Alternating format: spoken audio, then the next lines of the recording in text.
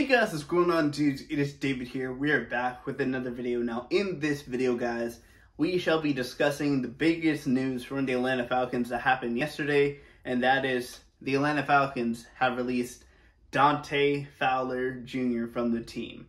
Dante Fowler Jr., the number 3 overall pick in the 2015 first-round draft by the Jacksonville Jaguars, tore his ACL before the season even began.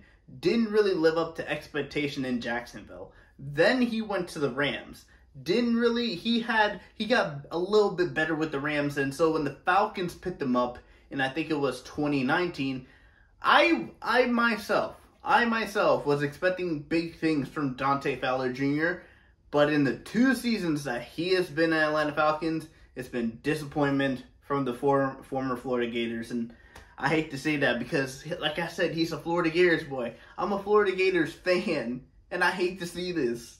I really hate to see this from a Florida Gator not playing that well. We had one that was really good for us, and that was Keanu O'Neal, and then we let him go in free agency. I don't even think that the Falcons have a Florida Gators player on their team anymore. I think Dante was really the last Florida Gators player there, and that's... Thinking about that, it's just like, there's no Florida Gators players on the Atlanta Falcons. So, I mean, I'm a Falcons fan in general, but at least I had 2 teams to represent when it came to the Atlanta Falcons when Dante Fowler Jr. was there with the Florida Gators and the Atlanta Falcons, but that is completely over. Now, when it comes to Dante Fowler Jr.'s contract in general, I wrote a few notes here that I'm going to be talking about. They restructured his contract in 2021. What does that mean? Well, in the 2020 to 2021 season, they restructured after the 2020 to 2021 season, they restructured his contract to the point where if they had cut him at that point, he would have cost them $29 million dead cap.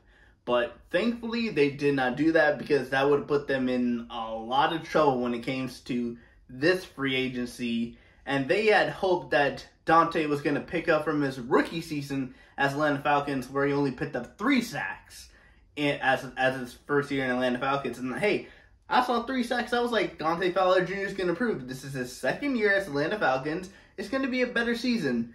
And then it turned out not to be a very good season for Dante and the Atlanta Falcons. Dante Fowler Jr. had 1 year remaining on his contract, which means he was going to play to the 2022-2023 NFL season, but unfortunately he does not now that the Falcons have cut him. He played 14 games this season, started 6, only 4.5 sacks. And the thing is, you probably look at that, and considering he led the team in sacks with 4.5 sacks, you probably look at that, that's good. But then you read the stat that the Falcons were last in sacks. And then you're like, so he led the team in sacks, and the team was last in sacks. That doesn't go well. If we had been like mid-table in sacks and he led the team in sacks, then we probably wouldn't have cut him. But considering the fact that the Falcons were not generating enough pressure on the quarterback, and Dante Fowler Jr. only had 4.5 sacks in 2021, and he was playing so inconsistent. Some of the games he would be playing 50% possession on the defense, and then some other games he'd be playing 40%. It was never really consistent when it came to the outside linebacker. And I just want to say this. I would not be playing Dante Fowler Jr. as an outside linebacker. I would be playing him as edge, because I feel like that's going to be Dante Fowler Jr.'s best position on the edge, because that gives him the best opportunity to go after the quarterback. Not an outside linebacker at the edge position.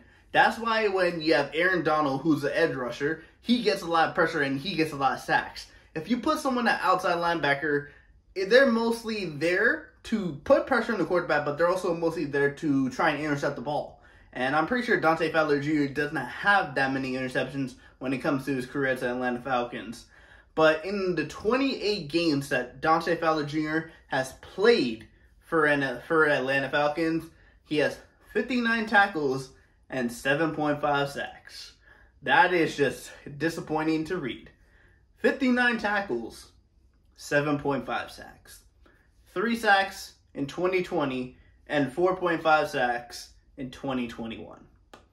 That is not good enough for the Atlanta Falcons, and that is why the Atlanta Falcons cut Dante Fowler Jr. yesterday, and that means the Atlanta Falcons shall be left with $4.6 million in dead cap. But I think that's going to be able to be dealt with considering what we're about to do, because we have a lot of players that we need to resign, and then there could be some players that are going to get their contract restructured. Matt Ryan's an instance, I'd probably restructure his contract, and then also Jake Matthews, who has a lot of salary cap going to him.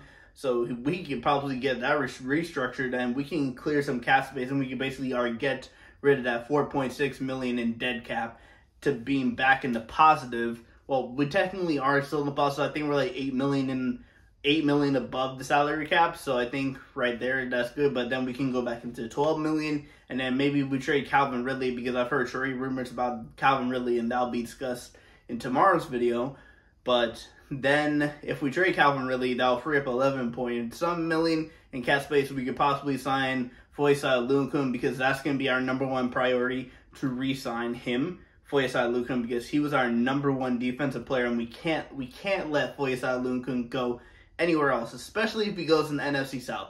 We cannot let them do that, because then he's just going to torment us when it comes to next season. But that's Foyesade Oluokun. Dante Fowler Jr.'s next team that he'll probably likely to go with is the 49ers. And if he's likely to go with the 49ers, I just want to say this. Him, along with those other pass rushers like Nick Bosa and the linebackers that they be playing, if the 49ers can somehow get him back to what his true form was when he was selected at number 3 overall in the 2015 first-round NFL draft, fair enough to Kyle Shanahan and the 49ers, but I don't really think that's going to happen. So, unfortunately for Dante Fowler Jr., did not make his full 3 years as the Atlanta Falcons, got cut yesterday, and that means the Falcons will most likely be drafting an edge position at the number 8 overall pick for this year's 2022 NFL draft. But without a doubt, that's all my notes, guys. That's all I have for this video. I will see you guys all next time with another video. Peace.